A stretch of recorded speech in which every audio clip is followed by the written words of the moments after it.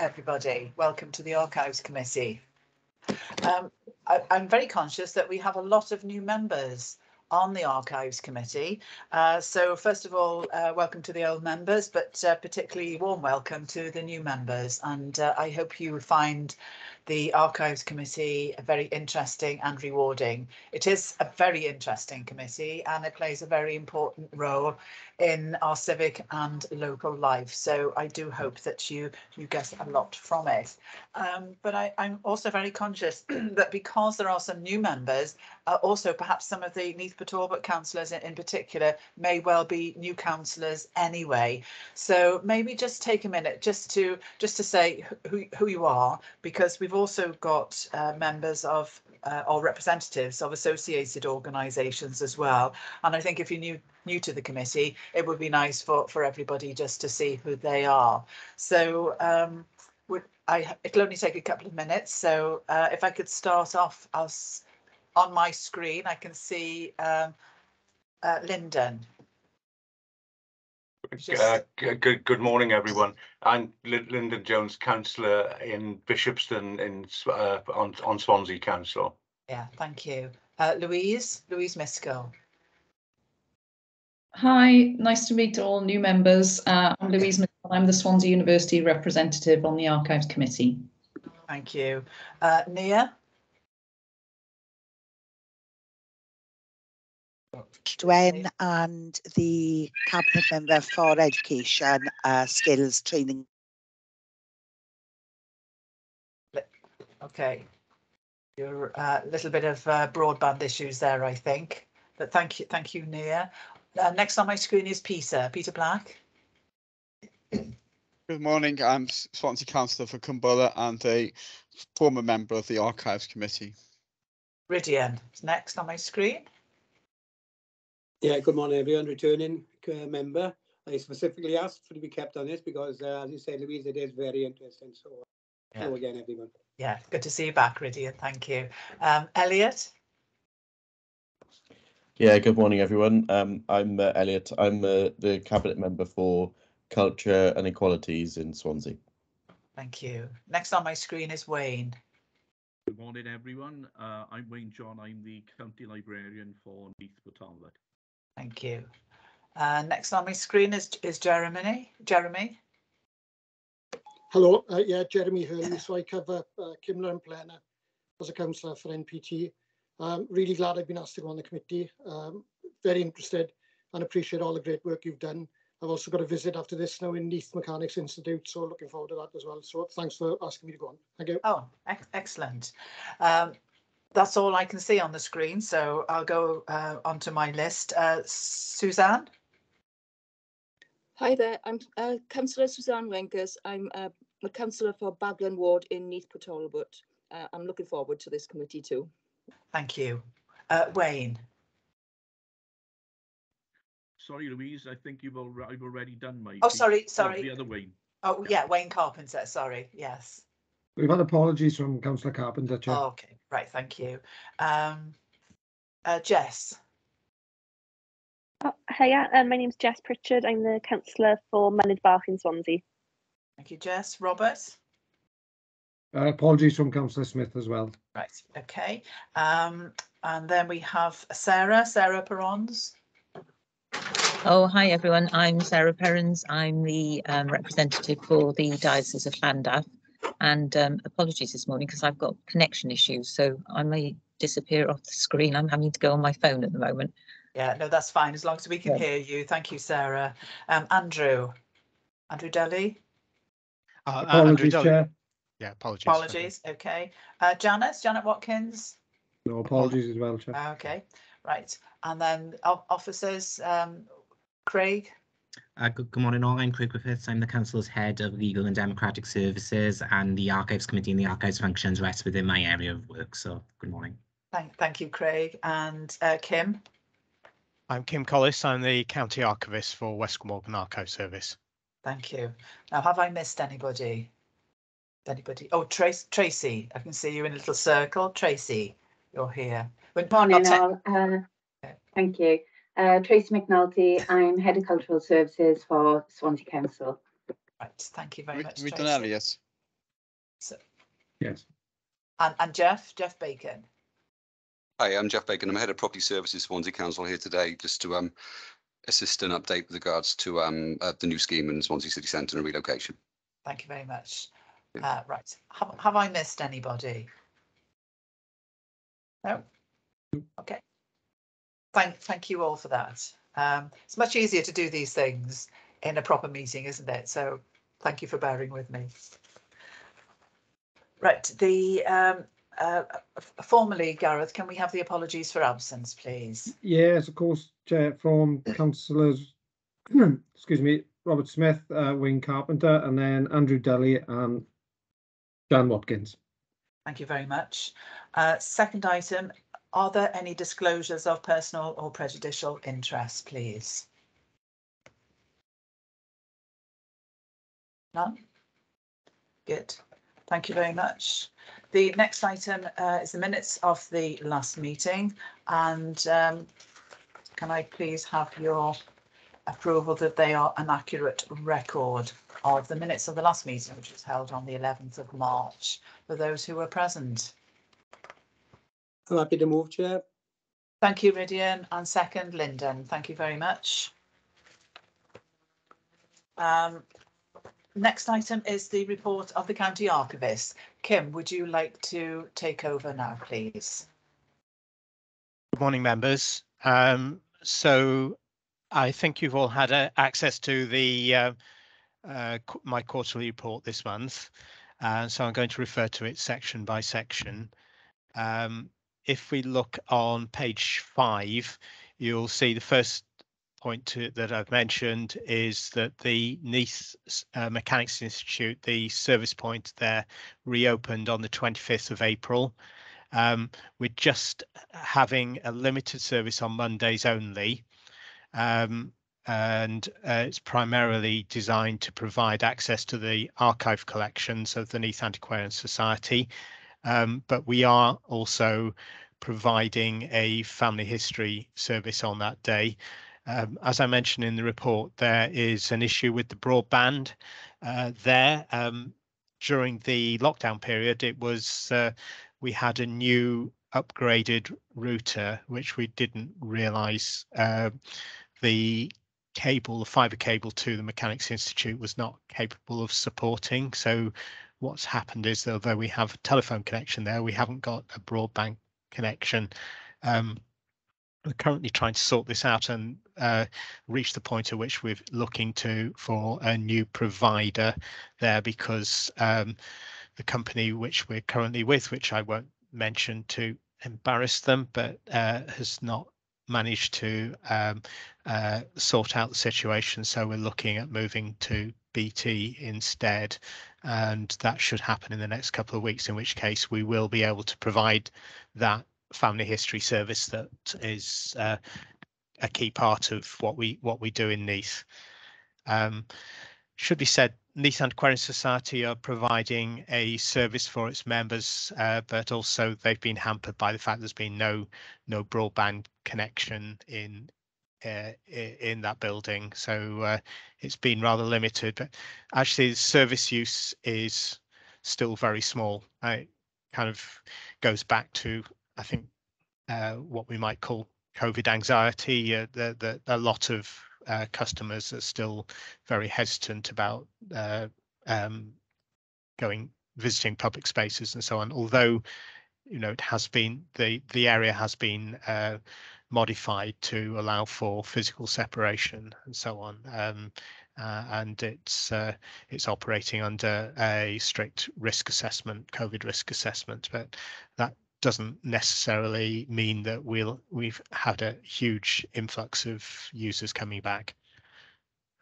As is customary, I'll stop here. If anybody wants to raise any issues around the Neath service point.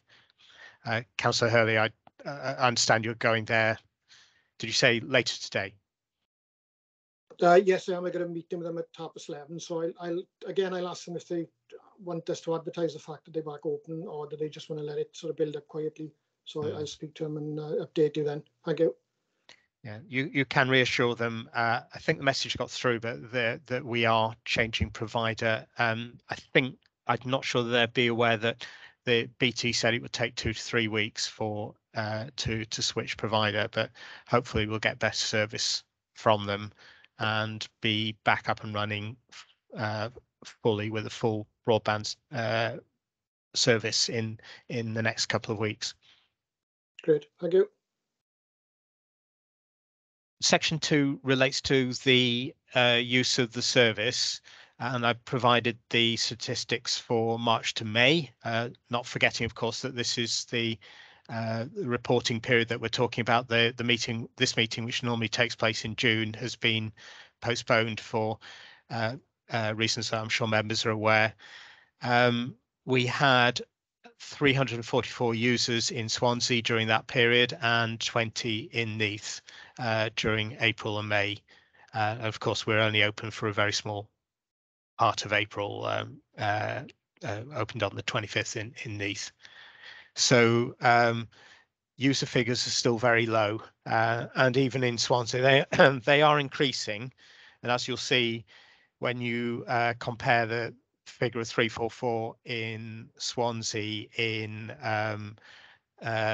this year, and you compare it to 63 in the equivalent quarter last year, you can see that they have increased. Obviously, there were can't quite remember March to May, but I think we had lockdown certainly for the first part of that, and we were close to the public. So yeah, it's not surprising that the figures are increased, but we're still not back to where we normally would be in terms of a quarter. So we'd be probably pre-COVID, we'd probably be looking at figures that were closer to 1,000 than 344. But primarily the users that we have are using the archive collections rather than coming back. The thing that's really suffered is the Family History Centre, and we're just not getting the family historians back. And this might be down to a number of factors. COVID anxiety, which I've mentioned. Also, that I think probably during lockdown, a lot of family historians have probably learnt to do their family history from home. A lot of people probably taken up subscriptions to the online websites, and so are learning to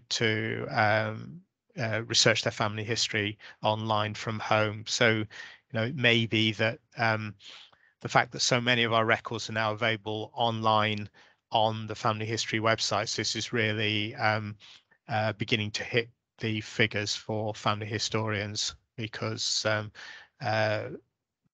people with subscriptions being the price that they are, people think it's more reasonable to be able to use the websites from home. Also, they can access them for free in any library in Swansea or Neath Talbot as well. I should just mention that the annual figures, which I could actually have put in the report, but I forgot to do that, but they're rehearsed in the annual report, which came out during the period, just outside the report. I think it was the 2nd of June, if I remember right, and that's been published on our website. It's a roundup of the year's activities, together with a number of local history articles written by the archive staff and by guest authors, one from the Neath Antiquarian Society and a couple from Swansea, including former councillor Johan Richard, who I think is probably well known to at least to the Swansea members, writing about the Maor community, and together with a complete list of everything that we received during the year. What I'll do after the meeting is I'll provide the URL link to Gareth to circulate to, so you can have a. He's already put it up there. Sorry, I forgot that in the report, although technically it didn't go till June, so I could slip through the fact that it was published in early June, slightly outside the reporting thing, but it does refer back to the last year. You'll see that our figures for 2021-22 were somewhere around about 700. I think it was just a smidgen under 700 users. So it was fairly poor compared to pre-COVID figures of round about just under 4,000 for the last year before the pandemic. So, you know, our figures are still very, very low. I'll stop again if any member wants to ask questions about section 2. In which case I'll move on to section 3, the National Broadcast Archive. This is an initiative by the National Library of Wales to provide access to historic TV programmes, which they hold the original tapes for and which are being digitised with a Heritage Lottery grant. The companies involved are BBC, ITV Wales and S4C. And the archive, which is being digitized, will mean that users will be able to view programs from that archive across a wide range of time period range. So going back to, in many cases, presume with S4C, for example, right back to the start of the channel. And with BBC, I'm not, and ITV, I'm not sure how far back, but the for rights reasons, the programs can only be viewed on National Library territory. So the project involves creating a clip centre in one of the reading rooms in the National Library of Wales and a series of clip corners across Wales in virtually every local authority archive and 1 or 2 libraries across Wales, where the National Library has taken a nominal lease on a small area within those institutions. And so for that reason, it's able to make the programs available on demand in that space. And what we've done is we've converted a section of the Family History Centre into the clip corner. It's just been refurbished, repainted to go in the clip corner branding, so it can accept National Library of Wales branding. And we should have very shortly 2 terminals where you'll be able to view the TV archive together with a large screen for group use where people can pin favourite programmes and other things. So essentially it's a little bit of the National Library in Swansea, and we should open in September. The project's been subject to some delay. It was due to open in the beginning of July, and it's been pushed back to September, and the clip centre itself in Aberystwyth will open in October. But there's a fair amount of slippage on the project due to COVID, basically to the pandemic, because this has been an ongoing project right through the period of lockdowns and so on. So it's not following the original plan, which would have meant that it was going to open on the 1st of July. So there will be more information about that in future meetings when it does open, but it is quite an exciting development.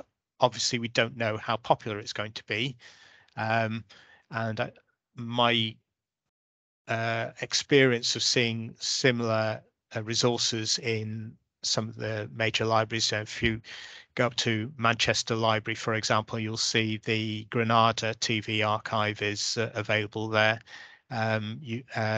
Birmingham Library, I think, also has similar access to some of its local TV archive.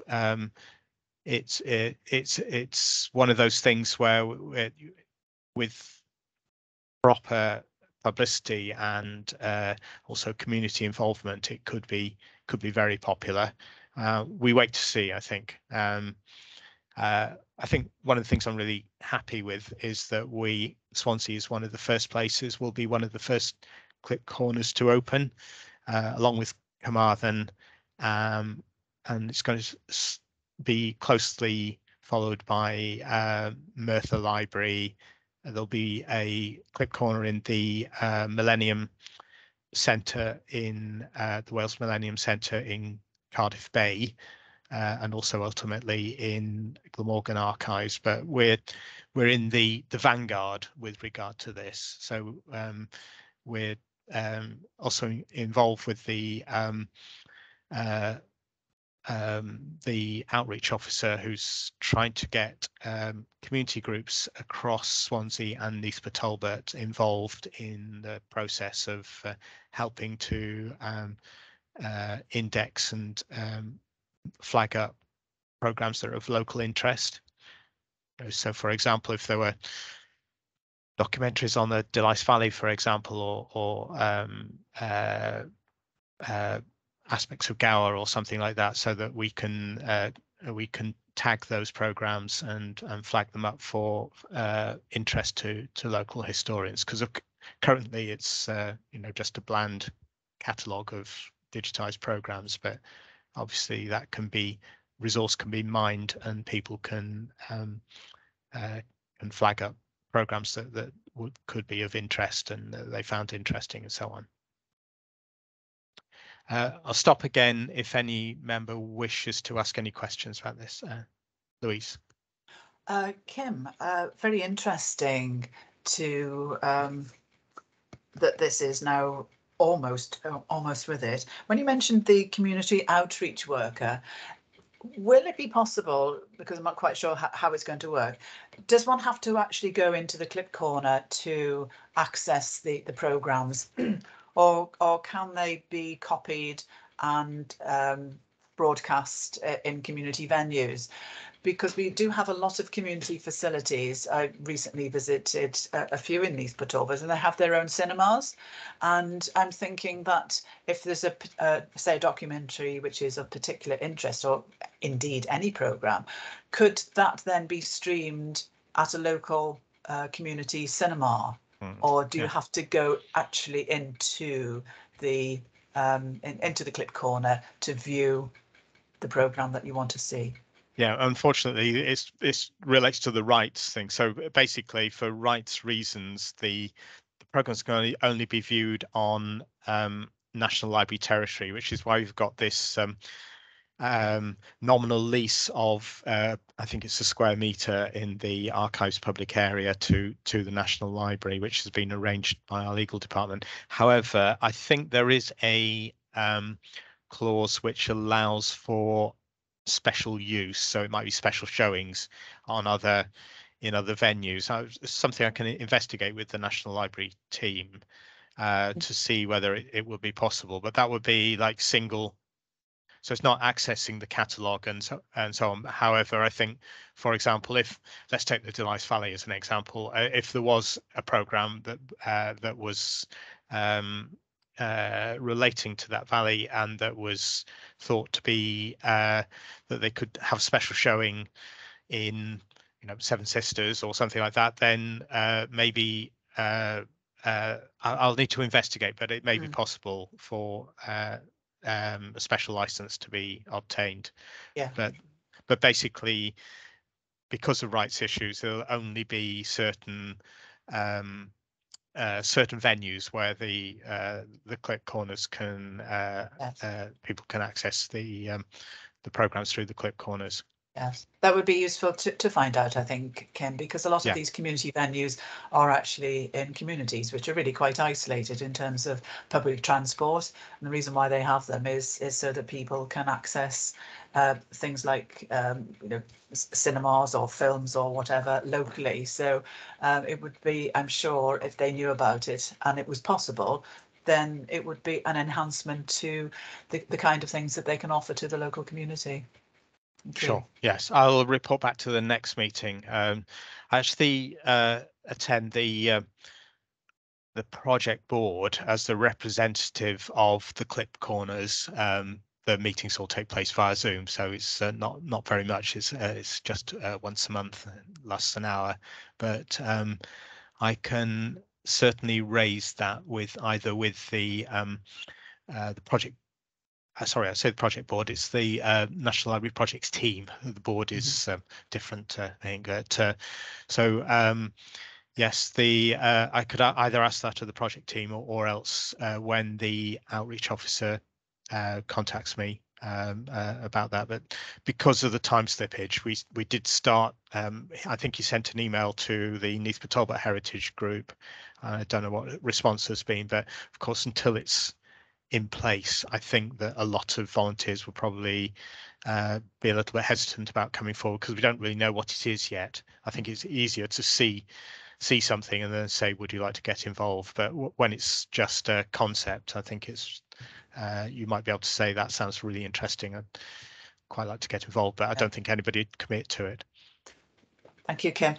Perhaps now that we are starting to meet in person, perhaps it'd be useful to have a demonstration. The committee would like a demonstration of it, or so that we know exactly what it is. Yeah, be able to. I'll bear that in mind. See whether it's practical to do that. I think at the bottom line is that those members who do attend the Guildhall for the next meeting, I think the next meeting's in the Swansea Guildhall, and wish to come over to Civic Centre, could certainly show them the area.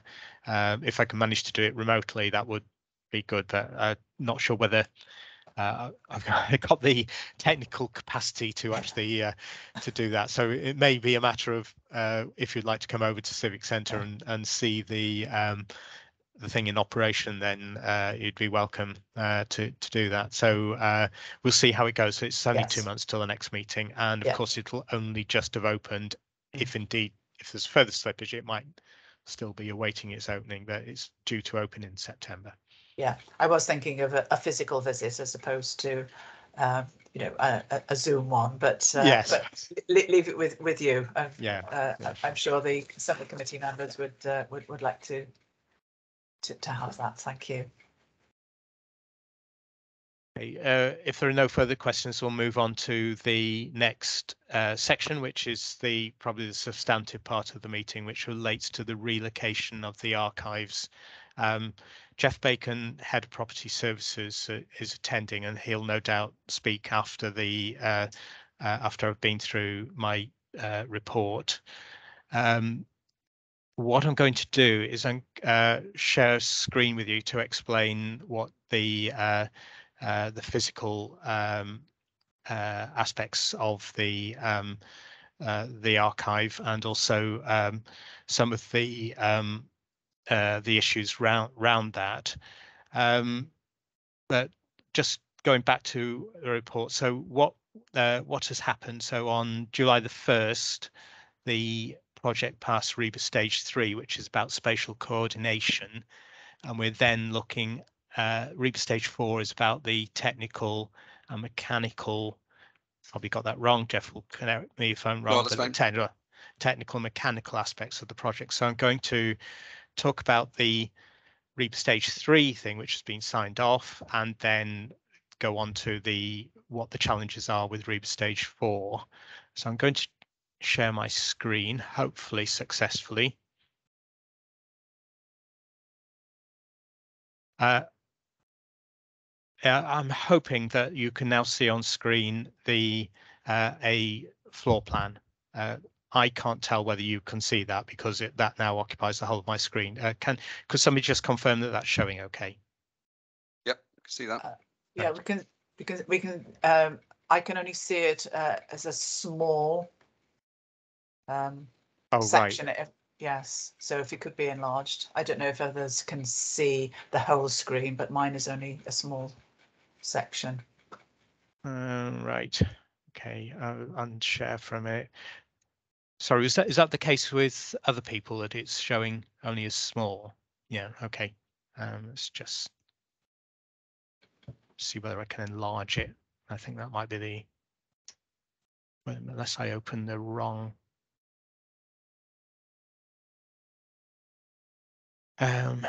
Is that's still showing as small? Yes, that's right, Kim. It's getting bigger. Whatever you're Okay. doing, keep doing I'm the just same. enlarging it. It's getting larger and larger. It's now larger than the whole of my screen, actually. So I'm not quite sure. Well, that's getting larger. We can only see part of it now, so perhaps A little bit smaller. yes. Can you? Will you say stop when? Right. So basically, you need to be looking at this square. So could you tell me when that's the appropriate size for you? Yes, we can see that square, and if you want to expand that so we can see it a little bit more, then that would be fine. Okay. So that's occupying the whole of my screen. So I think I'll stop there as long as you can read the writing or half read the writing, hopefully. Is that the case? It looks fine. Yes, that's fine. Right. Thank you. Okay, so the archive search room, this is a plan of the archive search room. The location of the search room is dictated by the location of the archive strong room, with which there'll be a plan later on, because the two areas need to be connected by a document lift. For those members who know our current facilities in Swansea Civic Centre, you'll be aware that there's a document lift connecting the basement strong room with the ground floor search room. I should just say at this point, if any new members want to have a tour of the current archives, you're very welcome to have a tour around, which I'm very happy to give. Perhaps we could coordinate that through Gareth after the meeting if new members to the committee haven't seen the collections. Certainly, I think those of you who have seen been on that tour probably very interested by some of the, so shall we say, the crown jewels of the collection, such as the Abbey Charters, one of which is shortly to reach its 900th birthday. That's our oldest document, 900 years old almost, minus 7 years. And also the UNESCO inscribed collection of the Neath Abbey works, which is a unique collection within the UK, and as such it was recognised by UNESCO as being of national importance within the UK. So that's the archive strong room, which we'll go on to later with here, but we're now looking at the public facilities.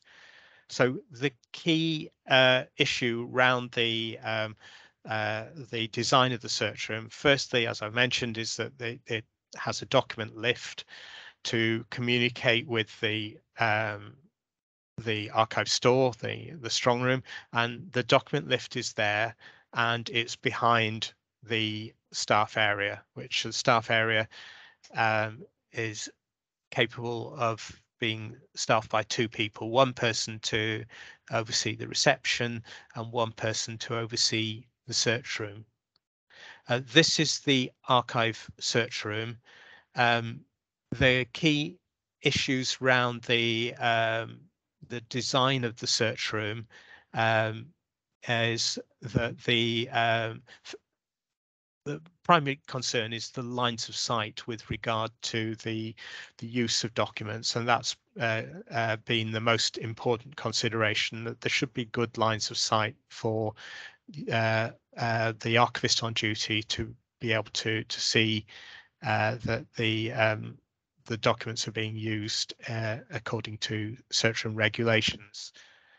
So as you'll see, there's a good line of sight down the center table there, and then across to a table for oversized documents, maps basically, which can therefore only seat 2 people, because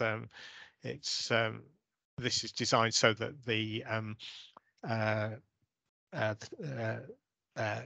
whole space can be occupied by large maps. Indeed, some of our maps are too large to fit on that table, but it will hold most of our collections.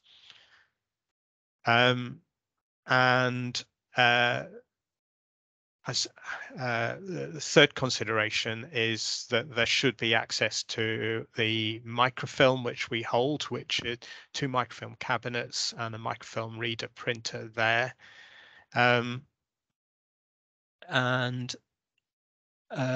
Additionally, there is access to the film and sound archive here, because we have a fair film and sound archive of our own, and the archive catalogue, accessing the archive catalogue, and then we've got 1 PC for family history resources, which will not be available in the local studies library next door. There is a anteroom here, or reception area, where there is a lockable coat rack and lockers for readers to stow their bags and personal belongings before they go into the archive search room. And there's a security gate, which is there's a button behind it, or will be a button behind the desk, so that staff can activate that. So staff customers going in and out have to be buzzed through the security gate. So it basically means that the archivist can check that all documents that have been issued to that particular customer during the time that they've been there have been returned. And there is storage space for documents awaiting issue in this area here. There's space for a photocopier and a scanner here. And there is a small shop. What you may realise from this plan is that we've lost the Family History Centre, and the Family History Centre essentially is transferred to the local studies library. So we will not offer the same sort of service for family historians that we had before. We've got 1 PC, and we haven't got any space for the clip corner that I've been describing in section 3 of the my report. So that will also have to be located elsewhere outside the archive. The other thing to say is the search room seating is half the current capacity of the archive search room. So we currently seat 20 people in the archive search room. That's gone down to 10 with 1 PC for accessing the catalogue. I mean, overall, our seating capacity is will be reduced from 36, if we include the clip corner, down to 14 here. So it's somewhere in between a third and a half of our current usage, and that will have a knock-on effect on usage of the service. It has to be said that this is a multi-use building, and that we've there are many other services that are going to be located in the building, but I think members need to be aware that the figures for usage of the service will reflect the fact that the capacity of the area has been reduced, and in particular, our service to family historians will not be provided by us, but by the local studies library, and indeed the figures for the clip corner, if it takes off, will also not necessarily be part of our statistics. So it will be a smaller service, and members need to be aware of that, because it's not something that we're able to adjust at this stage when we've passed REBA stage 3. Now, this is a multi-use building. The archives are part of a number of agencies and council services which are available in the building, and this is the best that we've been able to manage, and it's also this primary consideration is that it should meet the security requirements, which are part of the security risk assessment, which in turn informs the accreditation of the service. So you might describe it as small but perfectly formed. It's the best that I can see, best use of the space that's been made available. However, it is small. If I go on to my next slide, which I don't know what size that's showing us, whether it's readable or not. Yes, it's fine, Kim. Thank you. Right. This shows basically the size of the service in comparison to other local authority archives across Wales, and has to be said that we have been before COVID, we were one of the busiest archive services in Wales. In fact, we were the busiest, but the reduced seating will mean that we'll be kind of knocked down to the lower rungs of the provision by local authorities across Wales. So this will be amongst the smallest of the local authority archive facilities across Wales, and as you can see, it's roughly comparable to the services provided by Flintshire and Denbighshire. There are 13 local authority archives across Wales, but these source of this is the SIP for stats for 2018-19.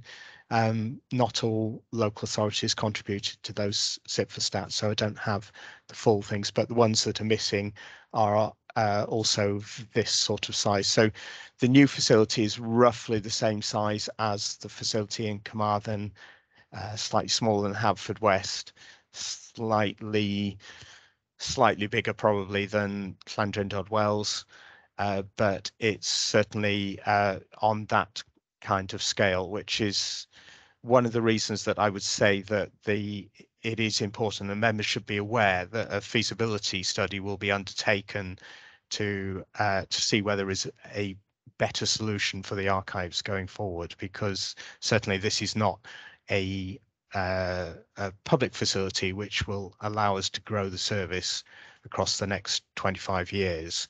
It will serve its function, and it will provide the statutory access to records that is part of the archive provision across the UK. However, it's not a facility which will allow the service to grow. And I think one of the things that particularly aware of for future developments of the service, that it's we have to try to work out how we can continue with school and local history group visits to use the archives, because basically our group size is limited by the seating that we have. So we have 10 seats, which is not the size of a school classroom and so on. It has to be said that all those services have been knocked for six by the pandemic. So we haven't had any school visits since before COVID struck, and we haven't had any local history group visits and so on. But they are beginning to start again, but we just don't know what the level of demand will be or what things. But certainly over the period of the lifetime of the building, 25 years, this is a small service. If you compare it to Cardiff, which can seat 40 with 19 computers, Gwent 43 people, Gwynedd 50 in two branches admittedly, but certainly the archives of Wales split into two tiers, and we sort of dropped down to the tier below in terms of the facilities that we offer. I'm afraid I can't see if any lights are on, so I'm going to go on to, I'll finish my next looking at the different images, and then we'll take comments and questions afterwards. So we're going to go on to the archive strong room. Now, once again, I'm going to have to ask whether this needs to be increased in size or decreased in size. I think it's fine, Kim. We can see it, or I can see it, so I hope everybody can as well. So the archive strong room is located on the second floor, the top floor of the building, and we've got the document lift that I showed you in the slide before last situated there. So that determines the search room and strong room need to relate to each other with the use of a document lift, because there is otherwise we would be taking records through public areas. There is a route for oversized documents, but the vast majority of our records should be transferable from search room to strong room via the document lift. Now, it has to be said that the archive strong room is somewhat experimental in terms of how it's been designed, and the thing that's experimental is what you'll see on the plan is this the engineer refers to it as a plenum, or I prefer to refer to it as a buffer zone, because it's more recognizable what it is. But basically the archive strong room situated on the top floor will be subject to heat loss and heat gain from any other part of the building with which it has contact. Obviously, being situated on the second floor, it's just under the roof, so therefore it's subject to solar gain and solar loss through the radiation from the roof. It's also subject to heat gain and heat loss through the floor with which it's directly in contact, the concrete slab, and in particular the comfort heating for the rest of the building. And it will also be subject to the lateral heat gain and loss through the other parts of the second floor. So the solution that's been arrived at is this buffer zone, which air will be circulated around. It's a little bit, probably a little bit oversimplistic, but I think it's quite possible to compare it to a fridge. So you're not actually heating or cooling the inside of the fridge, but you're controlling the airflow round the cavity round the archive strong room area, and that should on the modelling provide a strong room environment which is within British Standard 4971, which I'll just refer to my notes to go through what that is. So under British Standard 4971, the temperature is allowed to pivot between 13 degrees minimum temperature and 23 degrees, obviously these are centigrade, minimum and maximum temperatures. However, the annual average temperature should be less than 18 degrees C. Furthermore, the temperature change should be, any temperature change should be stable, so it should not be more than 1 degree C in any 24 hours. Now, a lot of that will depend on the air tightness and the insulation of the strong room area. So it's being built to a high spec, which will make it airtight and also heavily insulated, although the concrete slab underneath on the floor is an issue. But the key thing to know whether it's going to be possible to transfer the collections over, it relates to the airtightness of the area, because what this is relying on is thermal inertia. So if it's properly sealed and it's properly airtight, then the temperature and humidity within the area should remain stable. It should be mentioned that Carmarthenshire, I don't think this is classified information, but the delay of, it seems almost like 2 years of before Carmarthenshire transferred the collections and reopened. It just opened very recently, has been down to airtightness issues, and it had a leak when they kept testing the airtightness of the strong room. So it's important to be aware that the getting it right and making sure that the storage area is airtight is going to be a key thing about whether the collections can be transferred there or not. And I do hope we don't get into the same situation that Carmarthenshire had, because I don't think we have a couple of years to wait for the airtightness to be sorted.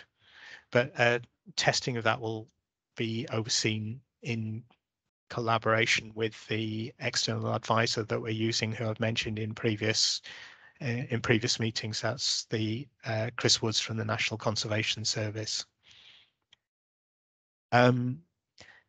Should all that be successful, then what our external advisor is saying is that the relative humidity of the storage collection should stabilize, because the majority of the moisture that will be contained within the area, bearing in mind this is excuse me, this is a dry area, it's dry work, it's partition walls, it's not concrete or breeze block. It should stabilize, because the majority of the moisture will be within the collection itself.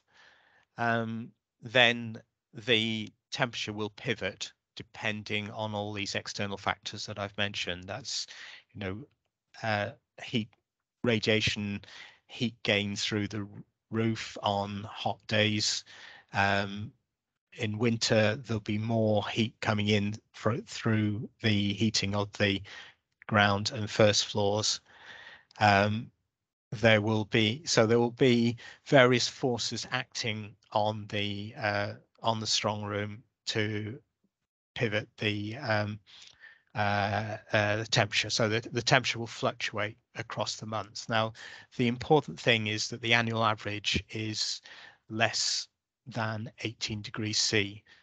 The current modelling has it at 17.89 degrees C, the annual average, so it's 0.11% of a degree centigrade under the maximum annual average. So as you can see, it's been modelled to conform to the code, but it's only just scraping in under the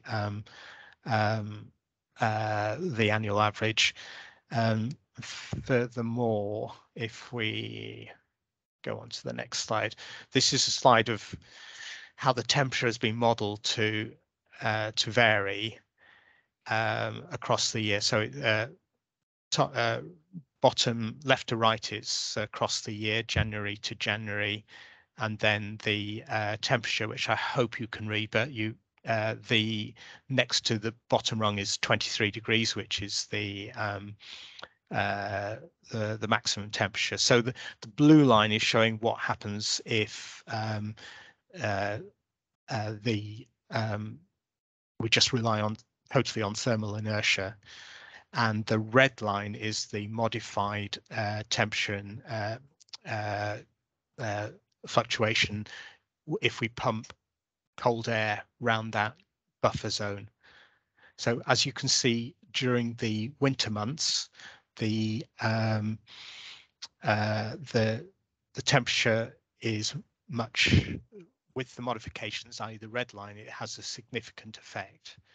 but when we get to July and August, it's having a minimum effect. And now this relates to the fact that this is a modification that I believe needs to be made, that the air that will be pumped into the buffer zone will be taken from the outside air, which is fine in winter because obviously the temperature of the air that you're pumping in is going to be fairly low.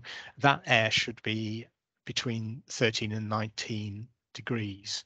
What happens when the air temperature outside, even at night, reaches 19 degrees, then the system stops and it doesn't pump any more air into the buffer zone.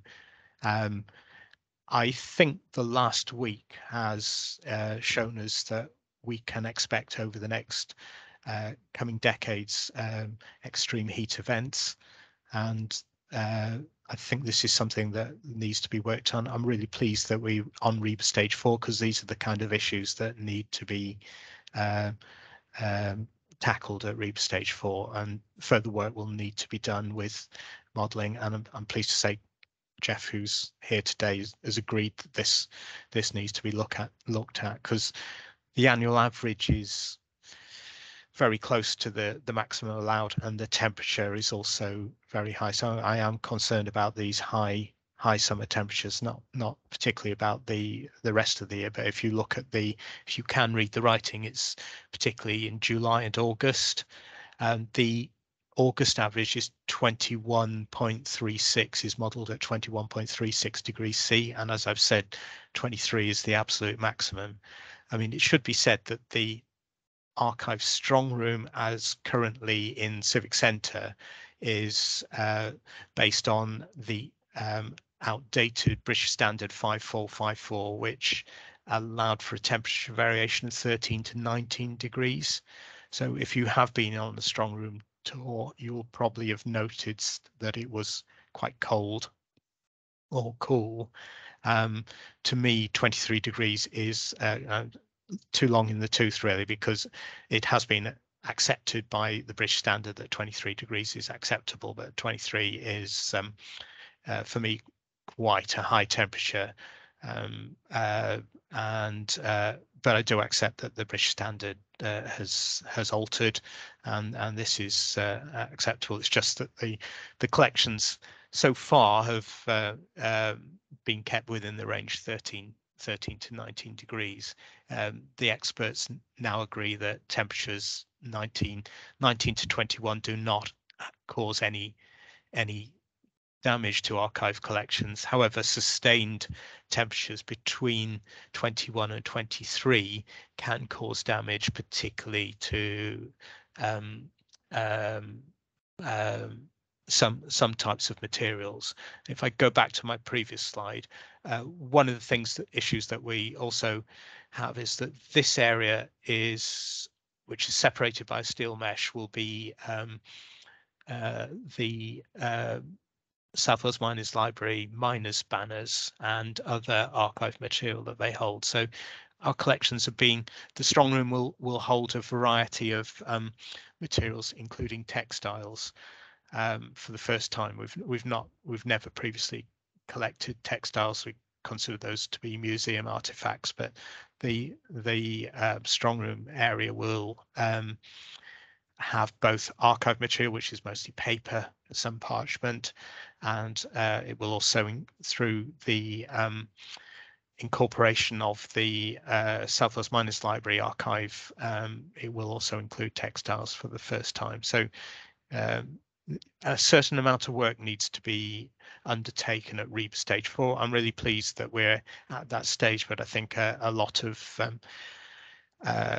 thought needs to be gone into about these high summer temperatures, which are currently a source of concern to me. I think I'll stop at that stage. If I stop presenting, perhaps I should well, I don't know whose light went on first, but so Jeff, I'll leave to Chair.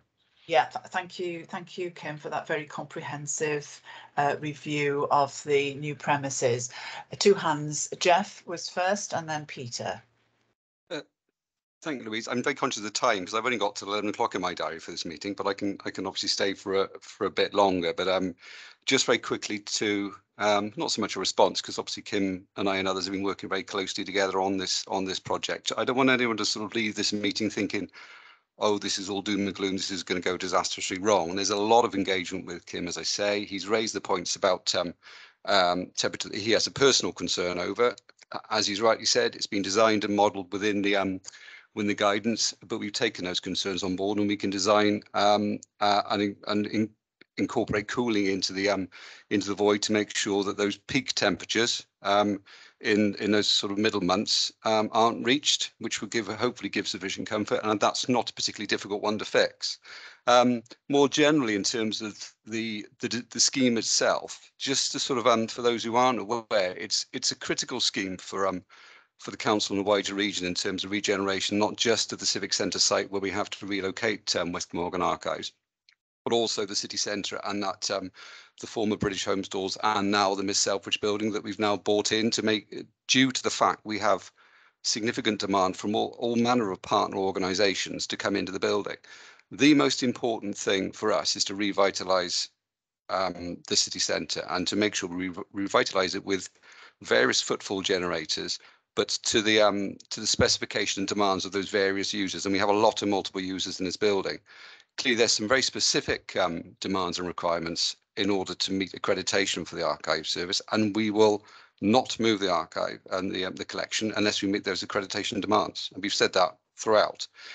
So that still remains the case, and we've designed the building up to REBA Stage 3 to meet those needs, and we'll continue to those designs up to REBA Stage 4 to ensure the technical elements are all right.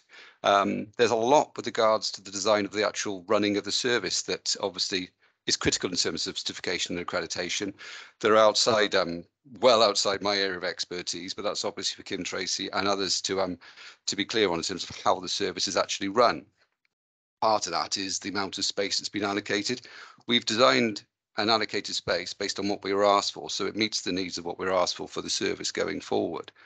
Evidently, though, if you have, say, 4,000 visitors a year to the archive service, that was pre-pandemic, and that may increase, but with digitisation, which we'd expect would be the case, that may actually sort of fall off. There's an opportunity to grow the service through extended opening, I guess, because the building's going to be open 7 days a week and beyond normal working hours. So that's an opportunity to grow the service for sure. But if we have, as a comparison, 350,000 visitors a year to the central library in the civic centre, that goes to show the extent of the range that we're looking for in terms of making sure we keep it as a busy building. I want this building to be busy. I want people to see what's there. This may lead to an increase in demand and access to your service because people will be aware it's there. Similarly, with the likes of the Miners' Library and the rest of it, it will increase activity, I'm sure, and visibility for lots of citizens of Swansea, Talbot and beyond. So I think I just want to make sure you've got comfort in the fact we're not, and I've said previously to this meeting, I think, we're not being devil may care and being not caring about the service and needs of the service. We will meet the needs of the service. But you can see it's part of a much bigger picture in terms of a significant city centre development that will modernise our services and modernise the way we deliver those services to the public. Okay. Yeah, thank you, Jeff. That's helpful. Thank you. Peter was next. Do you want to let Tracy come in first, because she may answer some of my questions first? Yeah. Yeah, by all means. Tracy, would you like to speak? Thank you very much. Yeah, I put a comment in about whether or not we could arrange a separate briefing to look at the sort of wider picture, and I still think I'd like the opportunity to do that. I was also going to mention that, about reading these plans in context, because you weren't necessarily able to do that today, and for good reason. Kim has focused on some technical detail, but I would just like to make some points. Both library services and archive services come under my remit in terms of cultural services. There's long been a desire to integrate local studies, family history more, and to make sure that both access to library collections and all our collections can be facilitated digitally. The building overall, in terms of PC access, will be, as Jeff said, multi-use. So it isn't so much about saying, well, if you want to use libraries, you have to go over to this space. If within the archive, and if you're not specifically needing something from the search room, you would also be able to access digitised services from elsewhere in the building. Directly outside the archive, well, it bleeds into a wider library, and we've been gifted management of quite a significant community space. So school visits, groups, exhibitions, pop-up activity can take place there directly outside the search room. We also will manage a seminar room, so we'll be able to host events and screenings again on the same floor. So I just want this sort of bigger picture to be better understood, because this building is going to be a significant part of city regeneration. It will draw investment, and I will be making that case for increasing our opening hours. The library's opening hours are far more significant than archives currently, and that's because of pressures that Kim and I have had to withstand in terms of cuts, so we'd be looking to increase that. I will also be looking at that sort of reporting. Kim was concerned about not being able to capture data in terms of usage of services and local history and family history. But again, you know, both those services come under my remit. I'm not clear on why we wouldn't be able to have a full account of everything that's taken place there. The one thing that we do need to give better consideration to going forward is space to be able to look at digitisation. It is a request from colleagues at Welsh Government that we give greater consideration to the move to digitised collections. And at this moment in time, we've created space to manage the service as is, and we need to be thinking about longer term. And early August is also a deadline for a levelling up bid.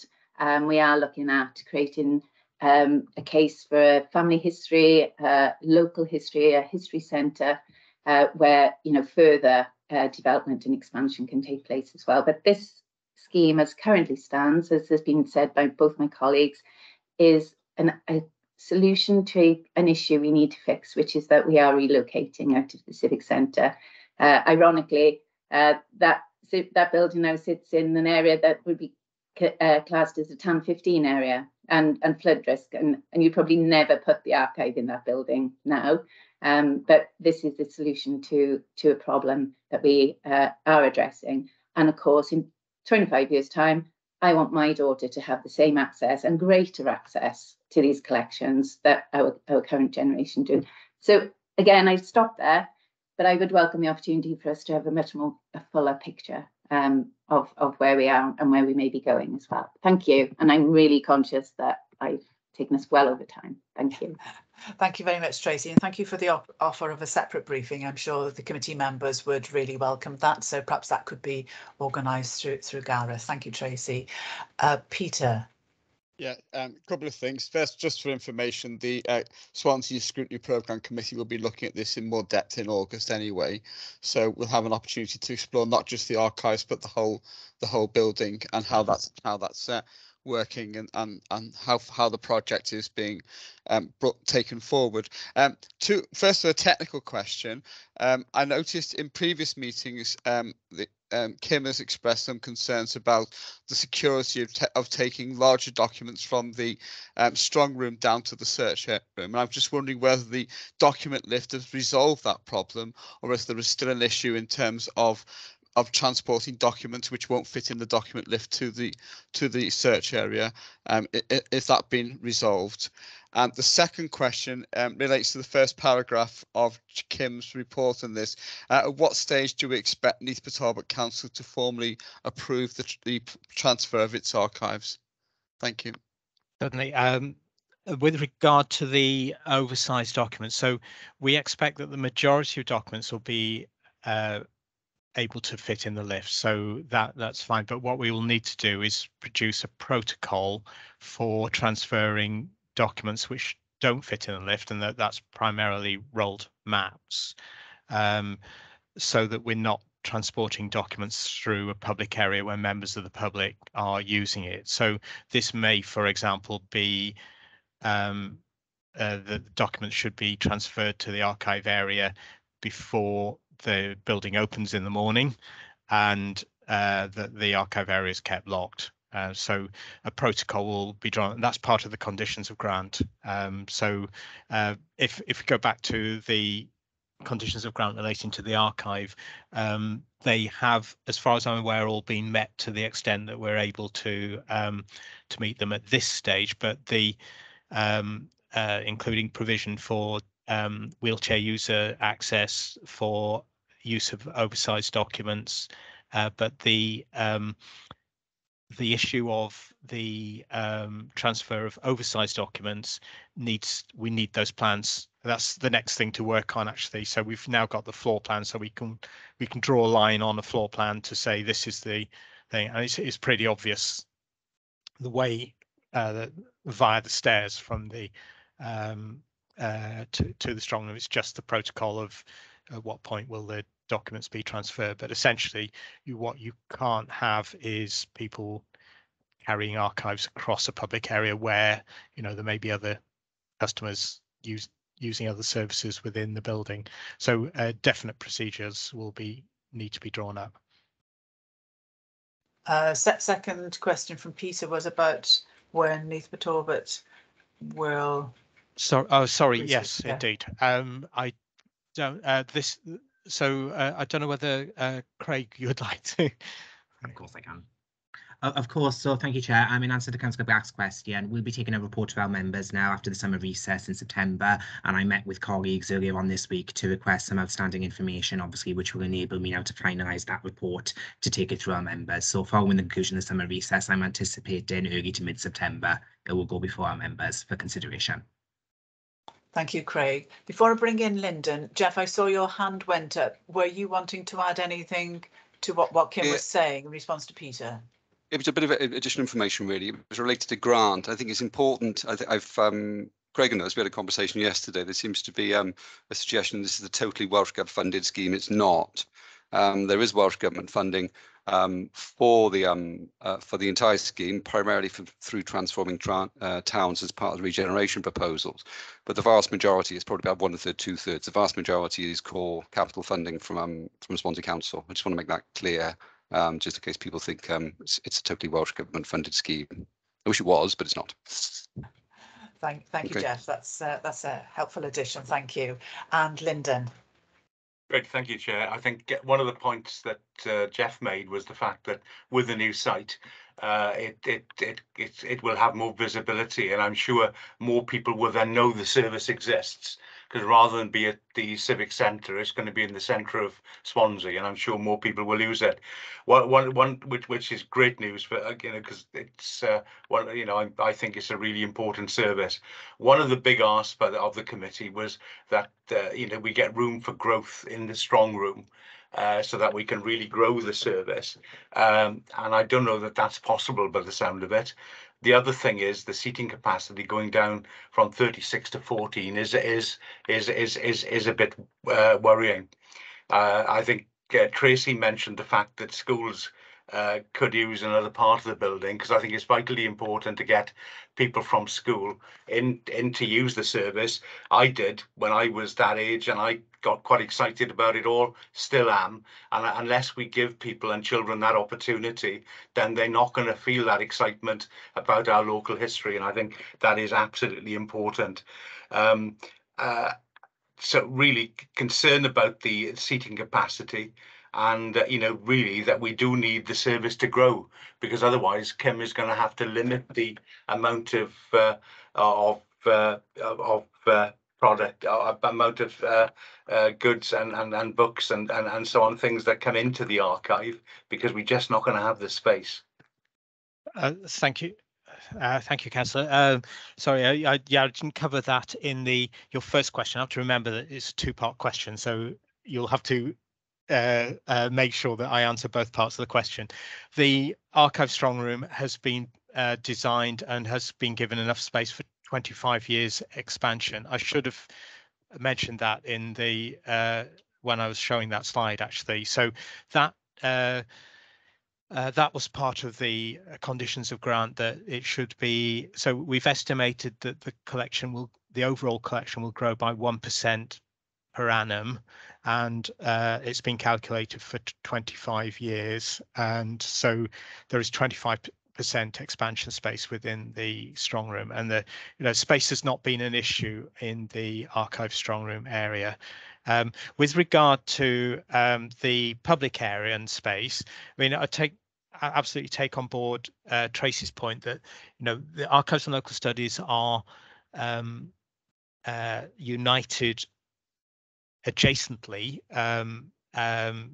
for the first time, and so I think the point that I want to make is that I know that members agonize over our statistics on an annual and quarterly basis. What we're saying is customers will still be able to access those services, whether it's family history or the Clip Corner.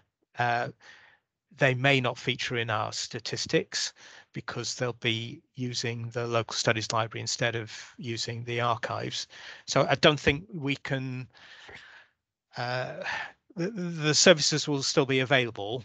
It will just mean that the statistics for use of the archives will of necessity focus on those people who come to use original documents, because the areas designed is essentially for the statutory right of access that people have to certain documents, and the provisions of the various legislation for access to records. So the area that's behind our front door is there for the provision of access to original archive material, and some of the other functions that we currently have, which namely a family history centre and providing things transferred to other aspects of the building. So it won't be that citizens of Swansea and East Talbot can't access those services. My major point really is that the statistics for use of the service will of necessity drop down, because those customers will be using facilities in the local studies library rather than in the archives. Now, the issue with schools, Tracy mentioned the education area. I think a little bit more thought needs to be gone through how we can continue to access,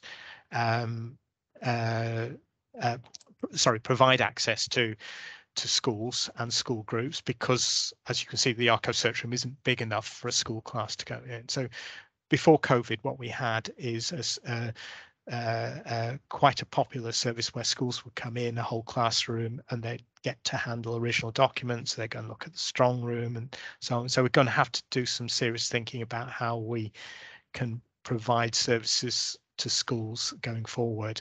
I mean, one of the things I could mention that has surfaced during the pandemic is provision remotely to schools, which in particular is of benefit to those more outlying schools across furthest reaches of City and County of Swansea, and indeed East Talbot, in that we can provide a remote learning sessions via a whiteboard, and that's been quite popular. So I think what the point that I'll make is that we'll need to restructure the education provision, and we'll also need to talk to the local studies library about ways in which we could work together on that, because there are local studies resources that could also be relevant to schools. So I think more thought needs to be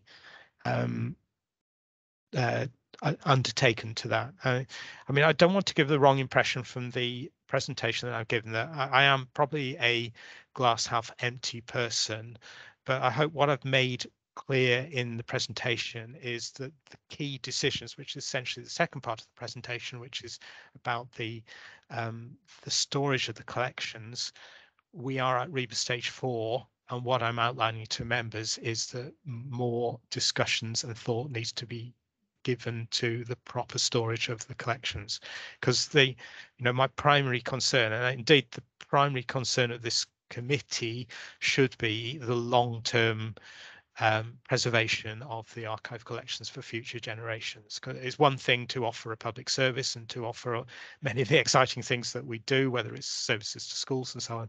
But if we are in the process of doing that, damaging the archive collections, then we will not be thanked by future generations for how we looked after them. And this is, the Carmarthenshire experience.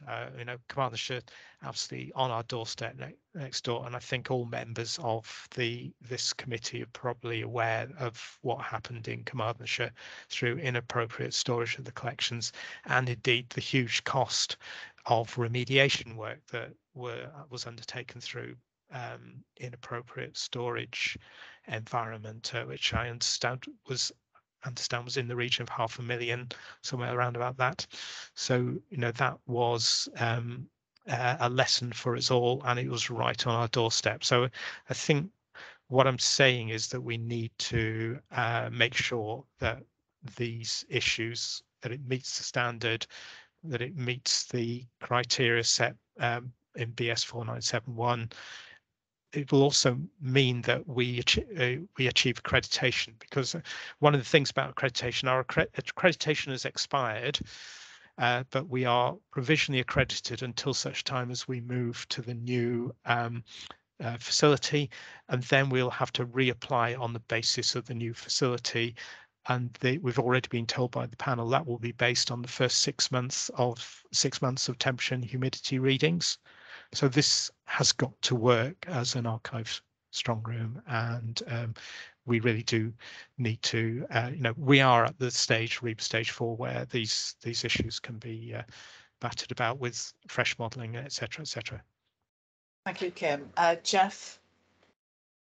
I was going to come in very quickly, but I think, to be fair, Kim covered most of the points anyway. Effectively, we're at the sort of final stages in terms of the real detail when it comes to technical design and additional modelling. So again, there's nothing up to this point that's causing huge concerns, or albeit the fact that Kim has expressed his own concerns. But we're not concerned in terms of making sure we're meeting those demands. But it comes down to the actual physical ability to meet those demands when the thing's actually built. Passive technology is notoriously difficult in terms of air tightness, but it's developing technology. So hopefully, we're that much further along, it should be less of a problem. Just to very quickly pick up on Councillor Jones's point about the capacity, I would come back to a point I made earlier on. I don't know quite what the current opening hours for the collection are, but we have the ability to extend that, but that comes at a cost to both Swansea and East Talbot. So that's a resource implication that you may want to consider, because the building will be there. You'll have plenty of chairs and tables and secure areas, but have you got the ability to staff it? Which is a different question. I would suggest not a property question, but that was just my point on that one. Yeah, thank you very much, Jeff. I think next was Elliot, and then Peter. Yeah, thank you, Chair. I don't want to repeat a lot of what's been said already. I think the important thing to remember is that the plans on black and white on the paper tell one side of the story, but there's still a lot to be worked out, I think, in terms of how the building will be used, how the spaces will be used, and what the sort of flow and things like that. And I think when it comes to the concerns around school visits and other things, I think it'll come down to how we use the spaces in the building. I think there's a lot of opportunity for work around that, and the space which why I think Tracy's suggestion of having a separate briefing to look at the whole plans and look at the context, I think is really important for the committee to get that bigger picture of how it all fits into the building and all fits in together.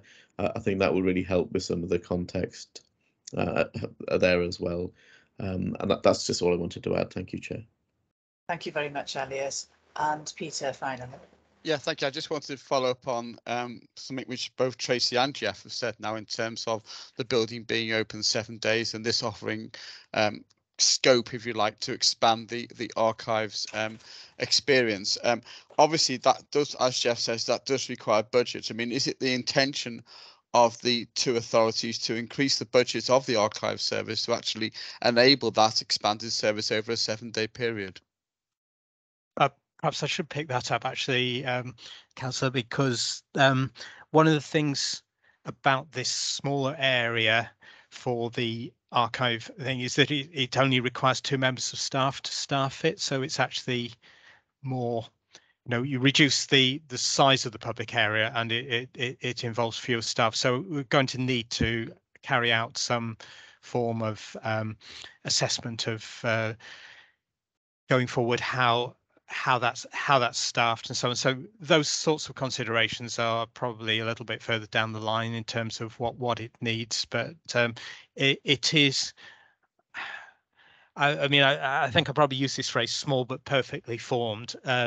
What I have done and worked with the Welsh Government on this is made sure that the public area meets the security criteria that required for our continuing accreditation.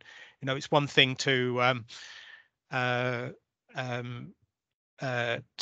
design an area for public use, but if it's not going to meet those standards which are key to our accreditation, so there will be fewer staff required. However, it has been designed so that it will still be secure, and I think going forward we'll need to work out what the implications are for opening hours, and obviously we've got commitments in Neath as well as in Swansea. Defer to Tracy on that. Yeah, Tracy. Thank you. Yes, just very quickly. Councillor Black, you'll be aware that we can't make future commitments on budgets, but what we can do is look at better use of all our resources.